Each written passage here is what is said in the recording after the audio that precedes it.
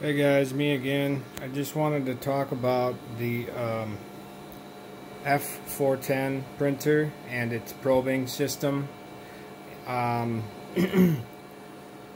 It uses a conductive probing method, unlike the F400. That uses an IR board, and the glass is different. So the F400 has the little black squares on the corners. This is related to just the F410.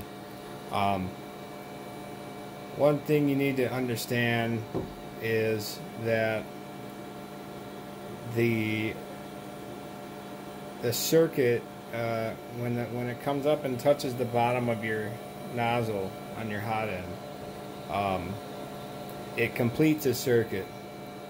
So there's an extra wire that goes to these hot ends, and it is located right there on the upper left screw there, and that extra wire is for the probing. And in order for it to complete the circuit when the bed comes up, there needs to be metal tape that takes the conductivity from the surface and brings it around underneath to the aluminum heating element, which is where the other wire is. So you have two wires here for the heating element, and then you have one extra wire. Sorry, there's four wires there. Three are for the heating, and then the other smaller one, you can see it actually bolts on right there. That is for part of the Z probing method. So you have to have conductivity from the top of your glass to that aluminum heating element. So this is what I'm using right here. This is just aluminum tape. They use it for furnaces and stuff like that. It's really resistant to high temperatures. It's very conductive. Just aluminum tape is all it is. So you need to make sure your tape goes from one side all the way around to the other side of your glass.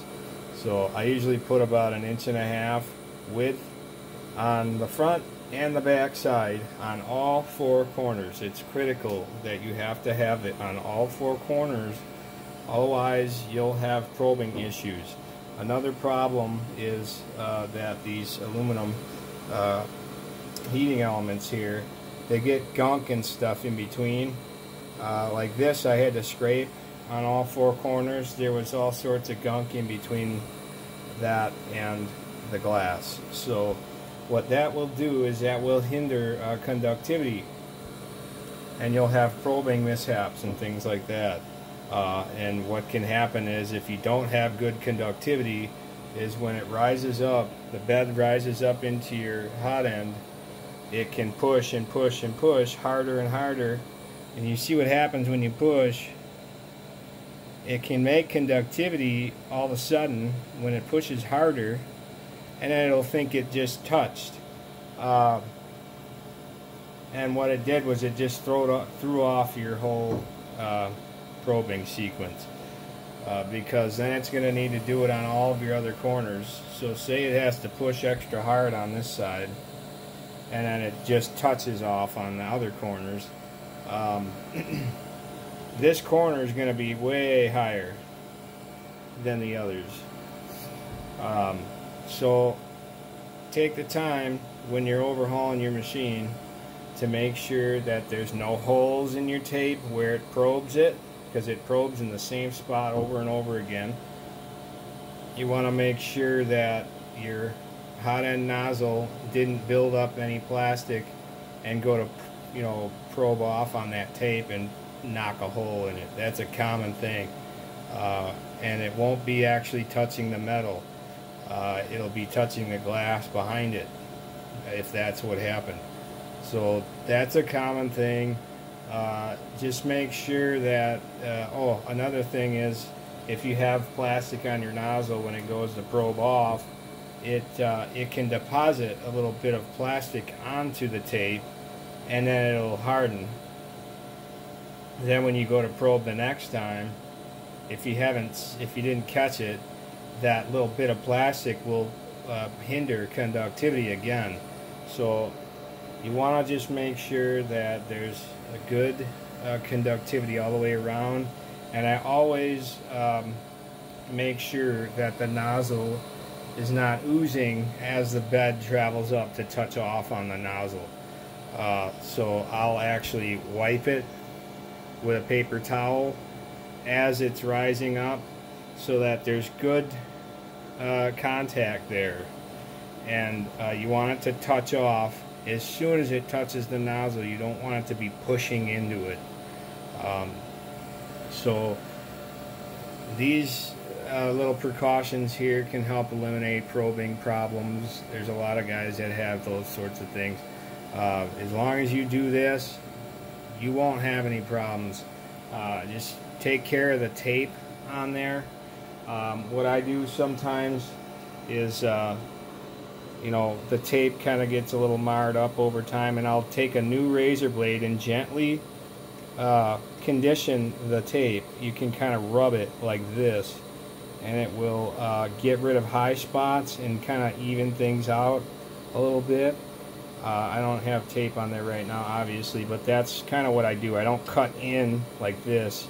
I just kind of let it glide over the top and smooth things out. It kind of takes the bits of dust that may have built up on there, and any plastic residue that may have been left behind. It will do that, and it will get rid of the oxide layer on the outside of the tape and expose new metal, which is better for conductivity. So just a couple tips there for that, the probing setup, okay? Oh, I got a little bit of a thicker piece of glass I'm experimenting with here. I want something a little more rigid that doesn't flex as much because of the size of these beds. The thinner piece of glass, you know, they're pretty thin. So I've got a 1/8 piece on there right now, and I want to see how that goes. I'll probably have to raise my temperature of my bed, maybe 5 to 10 degrees extra, but that's okay. I'd rather have a good solid flat bed that won't have any high or low spots, just be real flat. So anyway, just a couple things to throw out there for you guys. All right, take care.